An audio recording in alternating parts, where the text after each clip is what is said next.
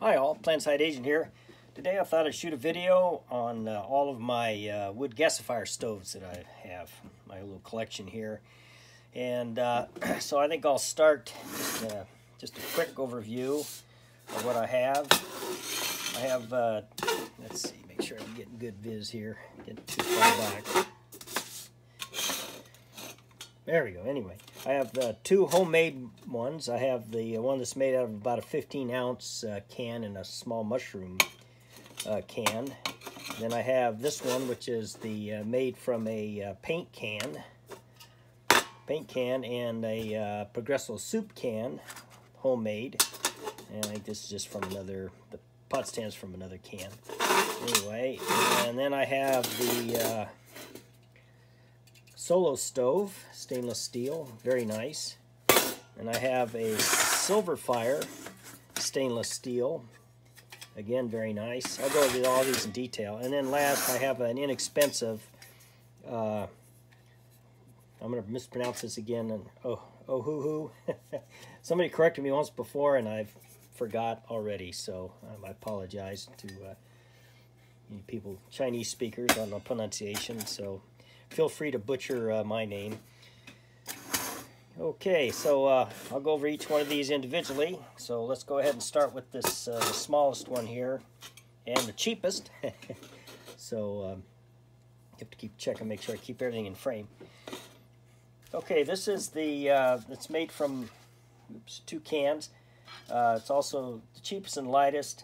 It weighs 3 ounces or 85 grams. And it's made from, whoops, this is the this is the one I soldered. I made a second one that I didn't solder. I was going to pull it out, but anyway, it's got, real quick, on these two homemade ones I do have videos on, and I'll go ahead and put links to those videos on these stoves. I've made several different videos. Anyway, yeah, it's got a 15.5 pull top can, and then inside I had a it's a mushroom can. So I got one here handy. Come on. Sorry. Anyway, it's just a mushroom again. It was a pull top, so they just fit inside each other very nicely. And like I said, it's I did, and then this is made from a bottom of another can, because it's got the little lips in here, so it sets on there really snug. So anyway, I got a whole review on these stoves. I won't go any further. Next is my paint can stove again, and it's you take the paint can, you cut the bottom out, and then you can put the Progresso soup can in there. I've got some hardware cloth base with the holes, and this is another can, sits on top, and I use, this is an older one, I use thicker, but I use coat hanger for the pot stand. So, and just to show you real quick here, yeah, this one will fit a fairly small, this is a 20-ounce aluminum pot by Ollie Camp, and of course it fits on there very nicely. Okay, same with this one. I had to make the trivets for it because a smaller one would never fit a pot on there. So that's that one. Okay, next. This is the Solo stove. Oh, I didn't give you any weights on this. I'm sorry. This one complete with, now now when you make this, you cut the bottom of the paint can out. So I kind of use this as a ground to kind of protect the ground from the heat of the stove and any fire. And of course, then you have the lid to the paint can, which I use because I'll put the trivets inside and usually some fire starter and that sort of thing. Make a little bit of a kit out of it. And of course, the pot stand fits nicely underneath here when you're storing it. So just real quick on that. And it weighs all this together weighs 7.7 ounces, and that's 218 grams. Okay, this is the Solo stove. This is the light version with the smallest and the cheapest, by the way. That's why I got it. I didn't get these particularly to be used. I thought about it. I got them because they're kind of cool, and I burned in all of these. This one's real nice and compact. Comes with a stuffed sack, and the lid. There's several reviews on these stoves too. You can probably find. If I find one, I'll slap it in the description. It all fits down pretty compact. You got room to store some fire starter and that kind of stuff when you stick it in the bag. And the stove works very well designed, very well manufactured. Like I said, it's got a solid bottom on it, so you don't have to worry about burning the ground necessarily. And it's very stable. The pot stand's very stable, even for a smaller cup like this guy. It fits on there very nicely. Even that's got about the same. Here's a little bit smaller stainless steel cup. It also fits. Okay, and this one is made from 304 stainless steel. It's 9 ounces or 255 grams. I looked all this stuff up online before I started the video, and actually this stove normally retails for, this is the Solo Stove site. You might find them cheaper elsewhere, but anyway, they listed $89.99. But if you're interested, as of today, which is May 19, May 20? Losing track of time. It's on sale for $69.99 if you're interested. They say it's a solid little stove. If you have the money, you can afford it. Yeah, it's pretty good. It's got some nice features. It's got the wire base for it. It's got good vent. Now, when I was building this stove, to get the sizes and the holes, I kind of use this as a guide. This burns very well, and although these holes are smaller, the inside of this is wider.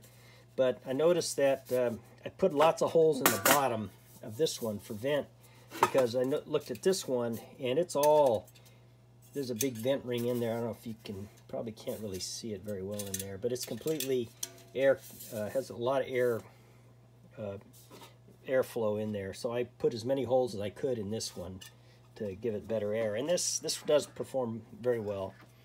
And of course this was too. So anyway, that's the Solo Stove. The next one, actually this is the first one of these I bought. I had a friend that showed me this one, and I was impressed with it, and I went online, and at the time I kind of went with this one.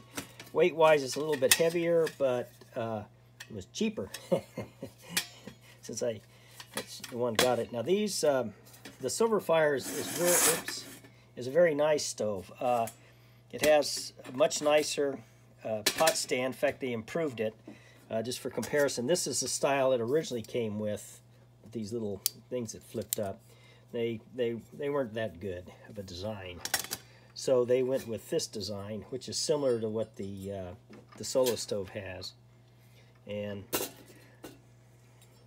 I would have liked to go with this type of design for this stove, but I don't have the thick enough metal to bend over.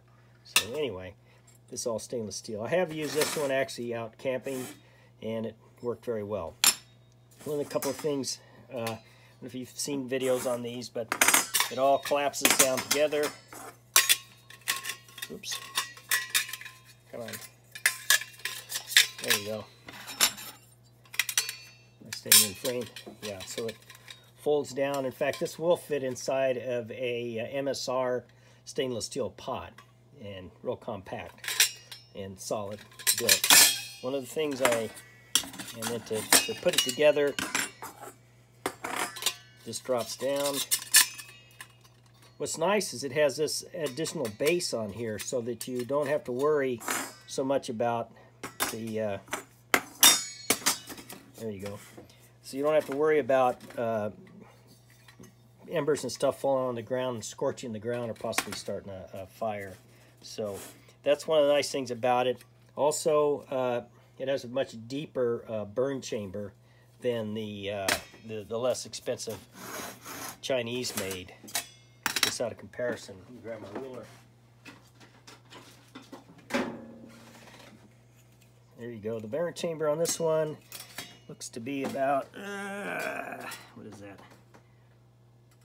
4 1/8. And the one on this one is about 4 inches. Huh. No, I think it's the same. No, look. It looks deeper, but that's about 4 1/4. Okay. This one is about 4 1/4. Oh, they are the same. I guess it's, must be, yeah, I'm not sure why. This must be a little bit higher. But anyway, okay, they're the same. Never mind. Disregard all after. So anyway, now the Silverfires, this one weighs 13 ounces, which is 368 grams.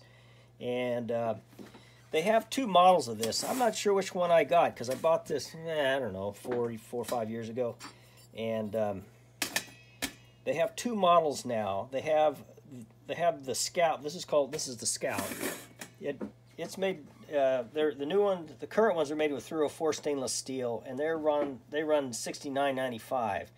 Now they have what they call an economy version, which is made from 201 stainless steel, and I thought I put the price down. Oh, it's on sale right now for $29.95. So it's pretty much the price of the economy is getting down in the ballpark of this one. One thing about the 304 stainless steel Scout, the pot stand actually has 5 fingers on it now.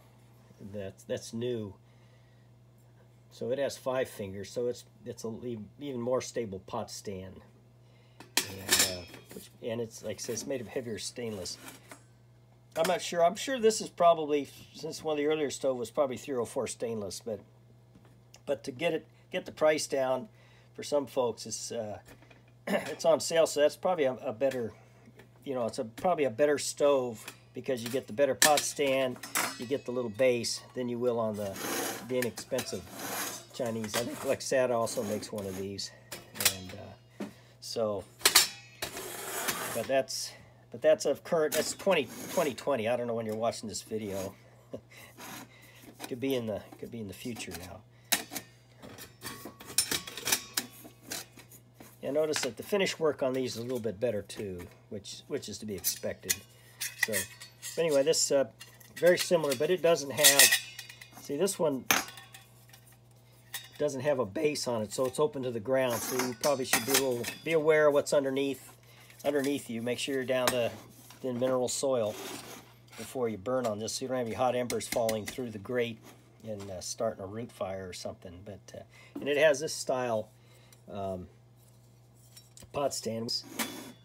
Just let me go back real quick on this. Like I said, I saw this one on eBay for $23.99, and it weighs 12.8 ounces. So really, it's just a hair lighter than this stove, and it's just a little bit cheaper. But it's 362 grams, 12.8 ounces for this one. Okay. I haven't burned this one, so I don't know how well it does. I probably should. Maybe I will. I think maybe one of these days I should do a burn test between the 2 of these. I think if I did that, I'd probably use pellets, because then that would make all things equal on the fuel. But anyway, like I say, this type of pot stand, it's problematic. That's why Silverfire went with this design. But even this is a pretty small pot, and it will fit on there. Much smaller, like this little stainless steel cup. Yeah, you're gonna no go. Now, I think originally on the Silverfires you could flip these in for a smaller pot stand, but I did that and found out that it wasn't. Make sure those are all the way down. It wasn't even. This one was a little bit higher, so you really can't do that. So be aware of that. If you have a small pot and you want to use one of these, get a bigger pot. So anyway, let's see if there's anything else I want to say. Like I say, this one folds up like the Silverfire. Oops. Oh, there we go. These flip in. I'm sorry. Stay in frame. And again, it's nice and compact. It's almost an identical size to the Silverfire, maybe just a hair smaller. But it does come with a, it did come with a mesh bag. I think the new Silverfires come with this bag too. I don't think mine did. If I did, I would have had it inside. But yeah, it came with a mesh sack, and also came with this little alcohol pan, so you could burn alcohol in it if you wanted to, and if you didn't have any wood for the time. But for me, if I wanted to back up alcohol, I'd either use a Transia, or I'd bring along something like a Fancy Feast, which weighs nothing. This one, 0.4 ounce. So, and it's going to be a lot more burn efficient, fuel efficient than just burning alcohol in a tray. But you know, that's all you got. That's all you got. So, anyway, let's see. Anything else I wanted to say on these? I hope I covered everything. Hope I wasn't too fast or too rambly or missed anything. Like I said, I probably should do a burn test on these two just to see how they perform. A little different. I don't know that the shape of the holes. These all have square holes, where these have their flame pattern, which is kind of their trademark for Silverfire. I think the Lexatas has round holes. So anyway, so maybe I'll do a burn test comparing these two. Can't guarantee when. So I think that's everything. I hope you guys enjoyed the video. If something is useful, if you have any questions, just go ahead and throw them in the comments, and I'll try to answer them. And we'll see you next time. Bye-bye.